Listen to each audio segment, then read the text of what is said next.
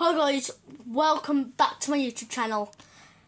Now, in this video, we are looking at Casino Royale 1967 with David Niven, and we're going to be talking about why was this movie made. Is it supposed to be a part of the 007 franchise, or isn't it? Could it? And why would the people think of doing this? But we don't know actually if this has a connection to the 007 franchise, and nobody knows. It must have a connection between 007, and we don't know. No Bond fans know if it is actually a part of the James Bond franchise.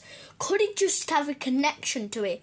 Is it in the same timeline, or is it in a different universe? Because Ursula Andrews is in it, Honey Rider from Dr. No, but could this James Bond movie be in the original James Bond franchise?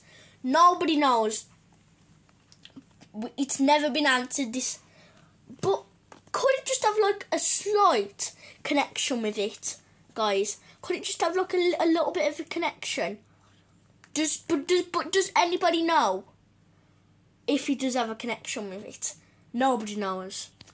And guys, would it have, if there was allowed to? Because in 1967, everybody knows the famous James Bond actor Sean Connery went for You Only Live Twice. But could this have a connection with the 007 franchise? Like I say, guys, nobody knows. And guys, next Sunday we'll be talking about, yes, best movie ever, look, the iconic TV series, The Real Ghostbusters. And I'm really excited to watch this, to do that review next Sunday. And guys, like I always say, peace!